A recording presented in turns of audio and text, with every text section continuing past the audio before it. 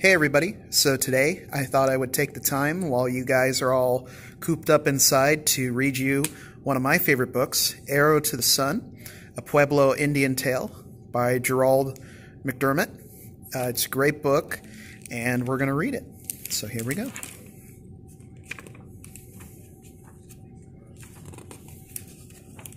Long ago, the Lord of the Sun sent the spark of life to earth.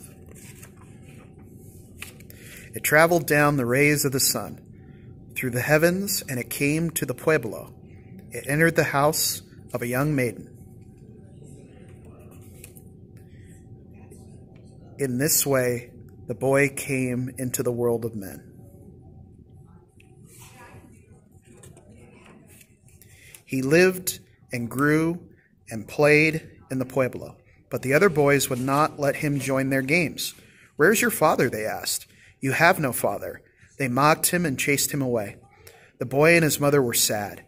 "Mother," he said one day, "I must look for my father. No matter where he is, I must find him." So the boy, he left home. He traveled through the world of men and came to Corn Planter. "Can you lead me to my father?" he asked. Corn Planter said nothing, but continued to tend to his crops. The boy went to the pot maker.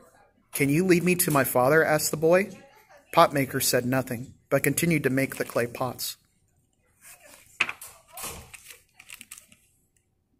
Then the boy went to the arrow maker, who was a wise man. "Can you lead me to my father?" Arrow maker did not answer, but because he was wise, he saw that the boy had come from the sun, so he created a special arrow, and the boy became the arrow.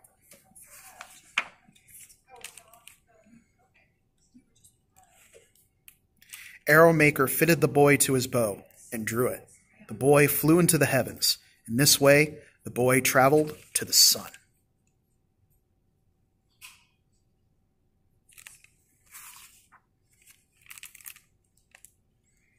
When the boy saw the mighty Lord, he cried, "Father, it is I, your son."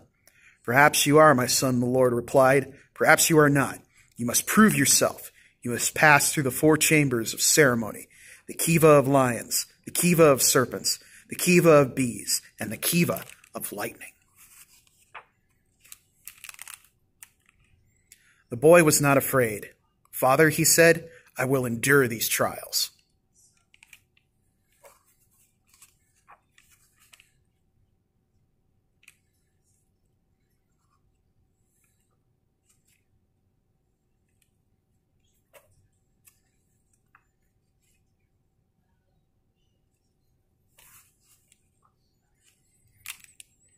When the boy came from the kiva of lightning, he was transformed.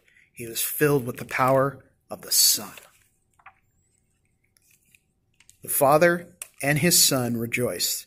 "Now you must return to earth, my son, and bring my spirit to the world of men." Once again, the boy became the arrow. When the arrow reached the earth, the boy emerged and went to the Pueblo. The people celebrated his return in the dance of life. The end. I hope you enjoyed that. Maybe we'll do a couple more books. But as for me, I'm signing off. Have a great day, peace, and love.